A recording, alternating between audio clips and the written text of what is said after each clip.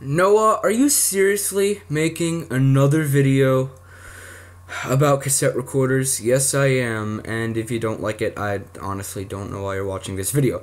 Well, now that we got that out of the way, this cassette recorder that you possibly see before you, this one right here, is the Califone 5272AV, which I will not be doing a full demonstration of.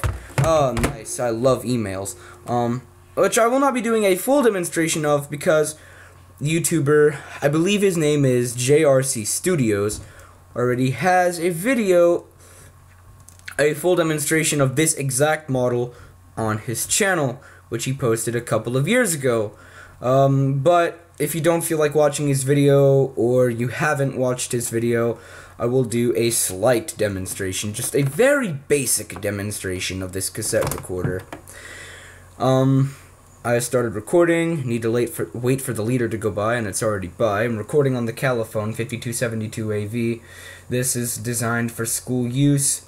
I love tape recorders that have this feature, automatic and manual level control. Right now it is on automatic level control, which means if a source is loud enough, it will turn down the level according to the volume of the source.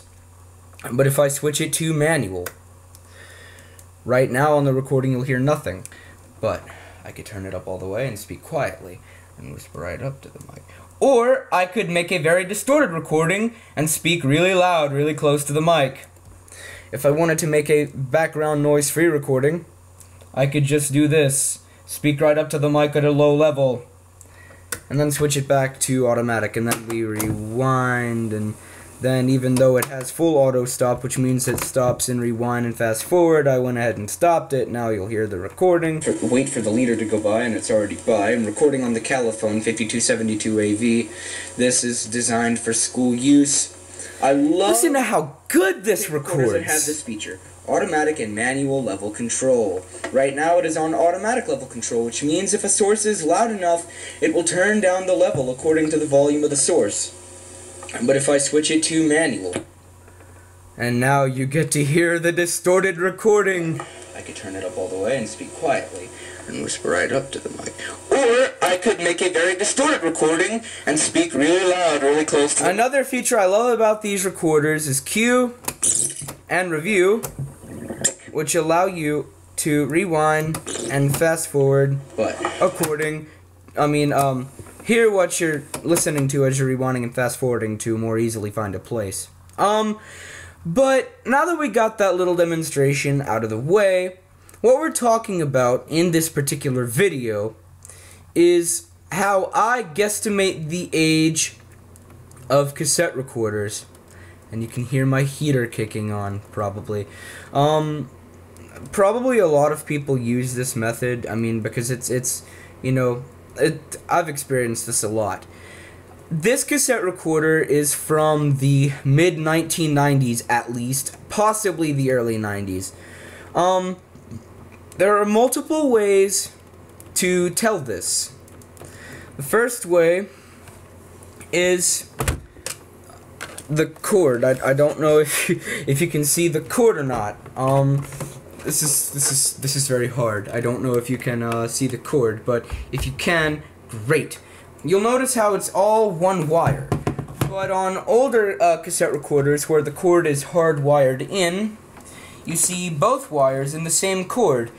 Not unlike this cord, which is just a regular power cord. I don't know if you can see this cord or not, to be honest. I'm probably doing quite awfully at this. Forgive me, please.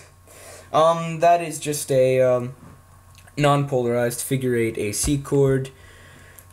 Yeah. Another way you can tell is the order of the buttons. I'm gonna be awful at showing this. So from left to right, we have record, play, rewind, fast forward, stop / eject, and pause.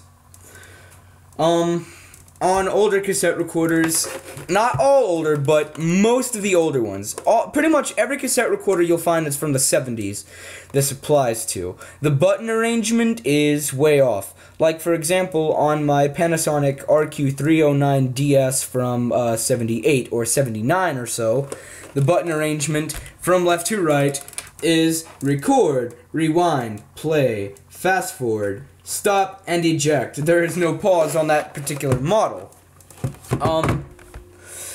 And also, the most obvious way to tell if it's a newer cassette recorder is if it says Made in China. Oh, what a wretched, wretched label. And guys, guess what? I don't know if you'll be able to see it. This Califone is made in China. But it's one of the decent things to come from China. This Califone 5272 AV is one of their better products. Califone is a brand that manufactures or manufactured record players and tape recorders for school or office use. This 5272 AV, it has a 5-inch speaker in there. You might have seen me lift up the pause button. I don't like to say this, but I'll say it anyways, because it's a useless feature. When I was getting inside of this thing to kind of examine the belts and why the auto stop wouldn't work, because auto stop didn't work on any of the tape recorders I got over the holidays, because that's just my luck. I think I jabbed a screwdriver into the wrong place, and thankfully I only broke pause. Everything else is working fine. Even auto stop is working fine. Like this, you're playing, and then gets to the end of the tape and it stops. How wonderful. So that's pretty much how to guesstimate the age of a tape recorder. Most of those rules apply. In the 70s, pretty much all of your tape recorders had Made in Japan labels, and then the late 70s and early 80s came, and you saw Made in Taiwan. And then the mid 80s came, and you still saw Made in Taiwan, but you also saw Thailand and Malaysia and Singapore. And then the late 80s, when quality of electronics really started diminishing, with some exceptions, of course. And then you started seeing Made in China. Yippee. Lastly, I will show you how to identify whether this is made for portable use, whether tape recorders are made for portable use or school use. The ones made for school use, such as this one, are most of the time they are bigger than this. I have a cassette recorder from Kmart from '76 that is actually a good deal smaller than this, and they even made handheld cassette recorders back then. Were tiny compared to this. A lot of times, if you get a school cassette recorder that's used, you can see etchings on the side. This particular one came from Chapel Hill High, if I remember correctly. Another way you can tell, look on the side, this side, many headphone jacks. You see, I think it's like 6 headphone jacks and a hookup for an external speaker / headphone. And then you see an auxiliary input, that's to hook up an external source that is not a microphone. Then you might see a microphone and remote. Pretty much every portable tape recorder has microphone and remote inputs. Not all of them have auxiliary.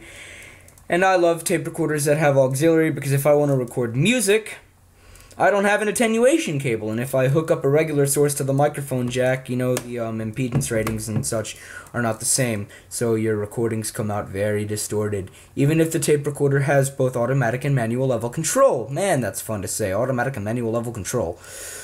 Okay, I'm done rambling and ranting now. I hope you enjoyed this video and got something out of it. I'm sure the actual visual aspect of this video was absolutely bloody horrible and it made you want to die. Of course, that was an over-exaggeration. Alright, that's all for now. Goodbye.